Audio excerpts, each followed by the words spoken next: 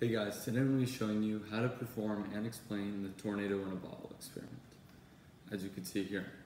So the materials you'll need today are one of these nifty bottle connectors, and then two 2-liter plastic bottles without their labels on.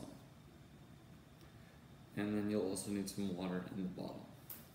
So the way that this experiment is performed is you have to flip the bottles quickly, spin them up, and then watch as the vortex kind of just forms for you, the tornado.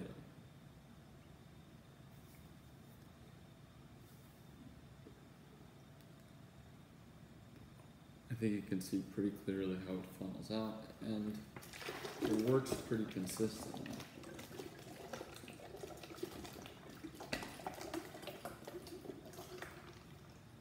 There you go. It's an even better one. And from the side angle, as opposed to the angle that you guys are getting, you can even see the hole in the middle.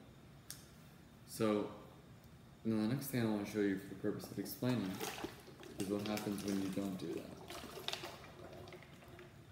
Okay, so that time the vortex formed by itself. Because sometimes if you flip it quickly enough, it will form by itself. I'm going to do a real slow flip over, just so you can see what I'm referring to.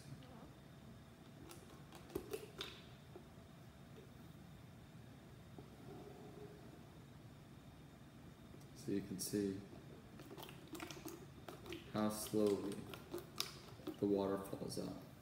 So whenever water is being forced to go through a small hole, both the water has to go out and the air has to come in one of these enclosed spaces like this.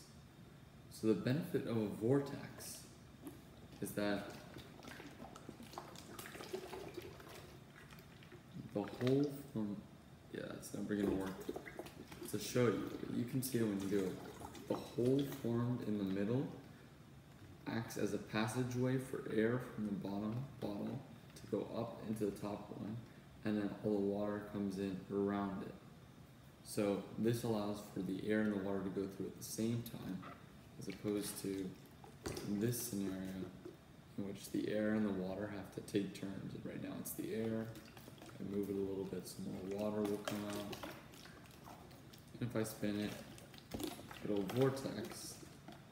And you do have to spin it a little bit aggressively, I will say that. But I do think this is one of the cooler looking experiments. So that's the vortex that you're looking at. You can give them some real life examples, such as in the bathtub, when you start to near the end, the tub's water starts to vortex as well. And you can see it, the vortex. But the other thing is dust storms and cyclones. They all work the same way. The air all comes up from the bottom and it places itself in the middle, and then everything else collects around it. With the cyclone it's water, and with the dust storms it's dust. Alright, well I hope this helped you both perform and explain the experiment.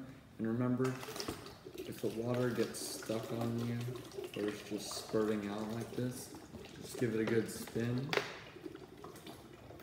and you should get your nice cyclone. Alright, thank you guys for watching.